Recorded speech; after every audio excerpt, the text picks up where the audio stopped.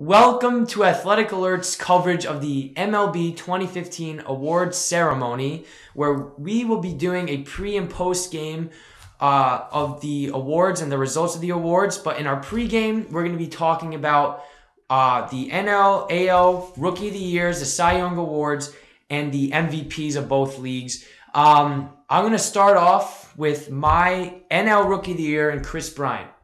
Chris Bryant is a dominant rookie, obviously. He is hitting .277. That's his batting average. He has 26 home runs. He has 99 ribbies, and his on-base percentage is .368. That is a great stat line for a rookie.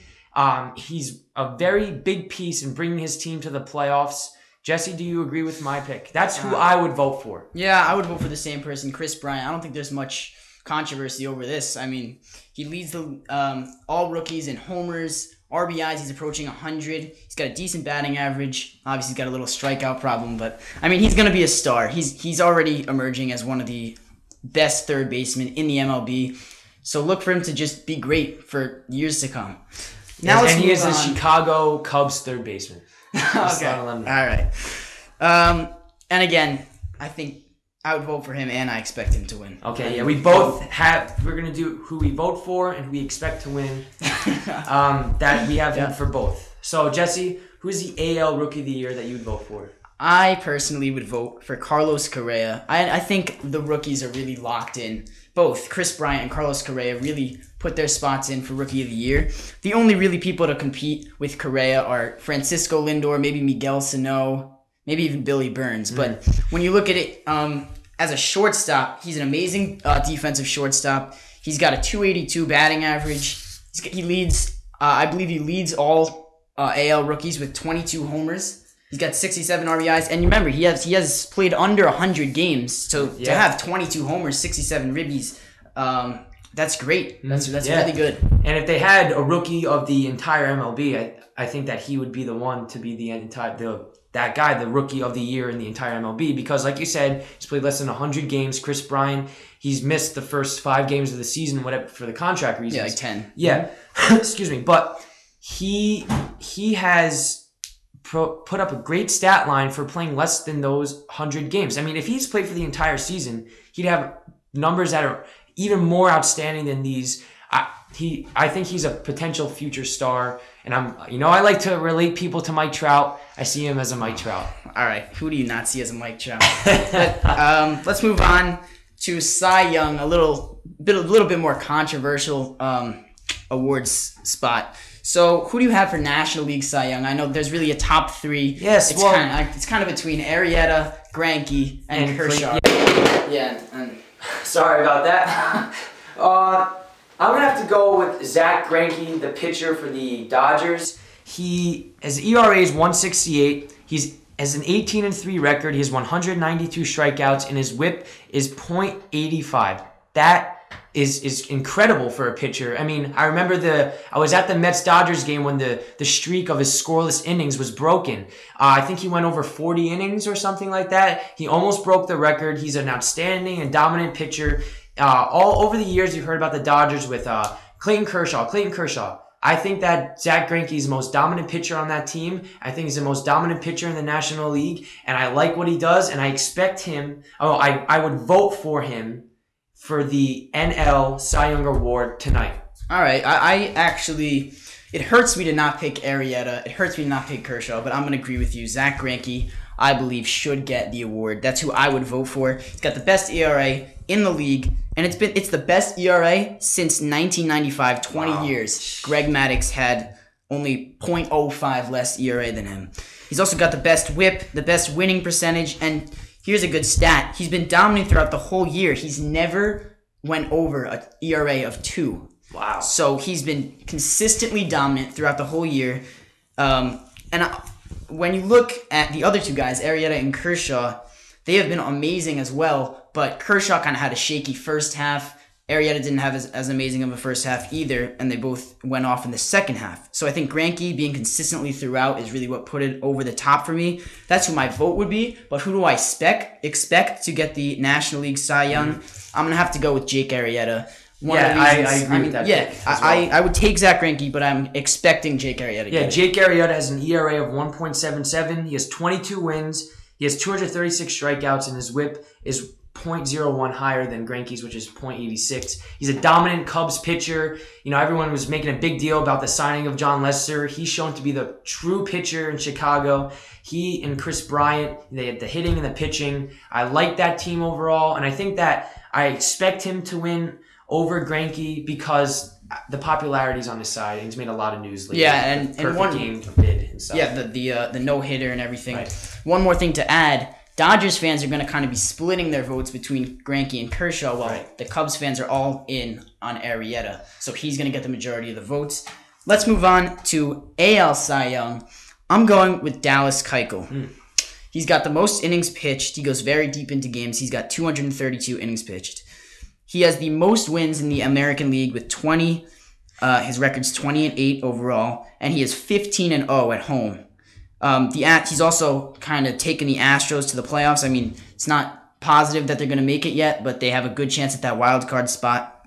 He's got the second best batting average against a pitcher, with a .217 batting average against him. He's got the second ERA in the American League, under 2.5. He's got over 200 strikeouts, and he's got the best whip in the AL. Yeah, I mean, but I expect Dallas Keuchel to win. I expect him to win, but I would vote for David Price. David Price is now a pitcher for the Toronto Blue Jays. He was traded mid-season at the trade deadline. His ERA is 2.45. His win-loss record is 18-5. He has 225 strikeouts, and his whip is a little over 1. I think that it's partially because of the trades of Troy Tulowitzki and everyone else, but he is a major piece in that Toronto organization. A lot of people thought, it was just to put fear into the Yankees. It puts fear into the whole entire league.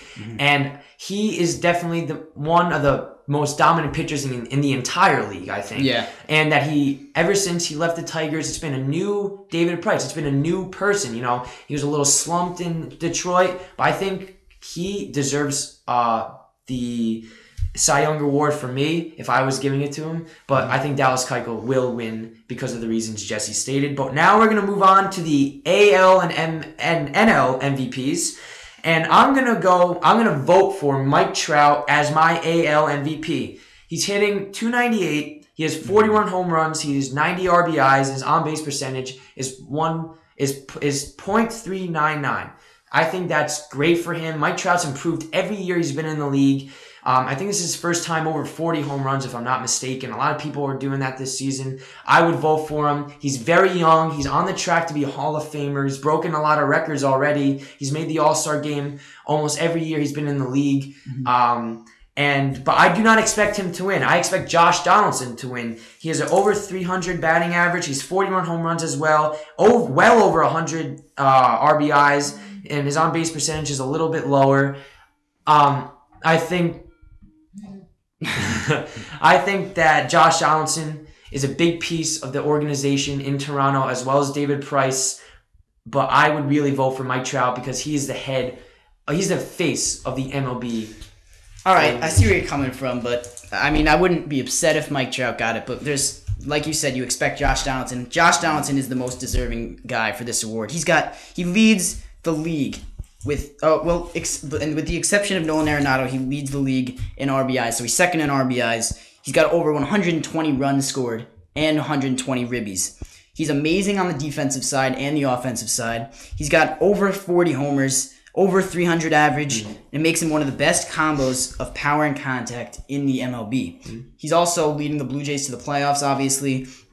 And I think he's just emerged as the best third baseman so quickly. Yeah. And I think it's pretty obvious choice to me. Yeah. I think he's got it over Mike Trout. I like Mike Trout better, but I cannot deny the fact that Josh Donaldson is him and Troy Tulowitzki. That's basically Toronto's team right there. And Jose Bautista. Edwin Encarnacion and Jose Bautista. They're just stacked. They're stacked. And they should be a dangerous threat in the playoffs. But now let's move on to the NL MVP.